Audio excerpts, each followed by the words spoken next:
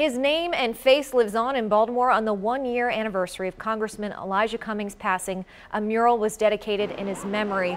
The mural, painted by Adam Staub with Billie Holiday Project for Liberation Arts at Johns Hopkins, is on a wall next to Union Baptist Church. It reads, "Never let anyone define you," a phrase commonly used by Cummings.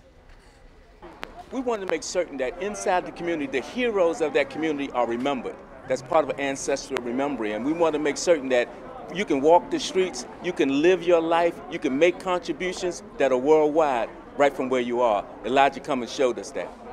Cummings' wife, Maya Cummings, Congressman Kwesi Mfume, and other close friends attended the dedication ceremony on Saturday.